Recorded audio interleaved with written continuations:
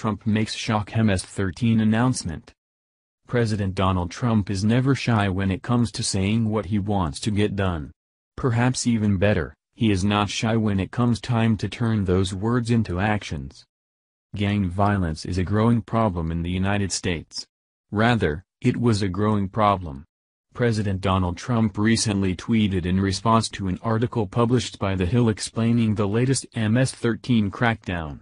"Together, we're going to restore safety to our streets and peace to our communities, and we're going to destroy the vile criminal cartel MS-13, and many other gangs." The president's tweet reads, MS-13 is a gang consisting of mostly illegal Hispanic individuals who know no bounds when it comes to violent acts. The Hill reports that hundreds of people are being arrested in connection with the gang. President Trump gave a speech a couple of months ago explaining his plan to crack down on MS-13.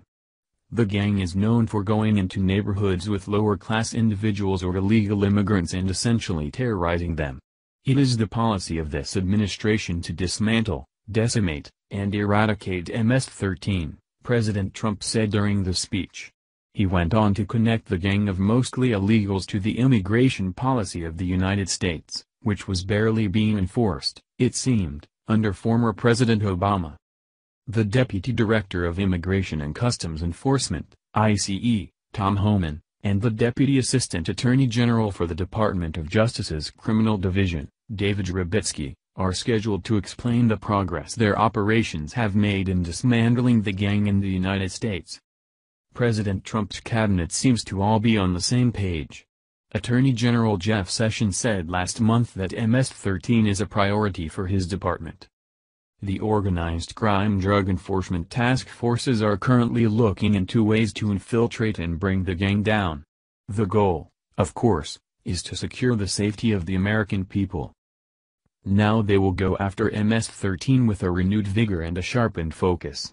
I am announcing that I have authorized them to use every lawful tool to investigate MS-13, not just our drug laws, but everything from RICO to our tax laws to our firearms laws, Attorney General Sessions stated.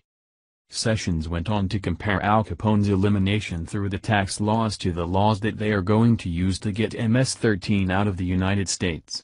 This is a bold and ambitious move for the Trump administration, especially considering the speed with which MS-13 has grown in the United States. Homan said that he has been able to detain more people under President Trump's administration due to the way the president takes illegal immigration seriously. He went on to explain that the people who work underneath him have a tough job, and perhaps don't get the recognition they deserve, considering their dangerous work. These are men and women who do their job honorably. They get up every morning, strap a gun to their hip and leave the safety of their homes and their families to protect communities, to protect people they'll never meet, and they'll never know, Homan said.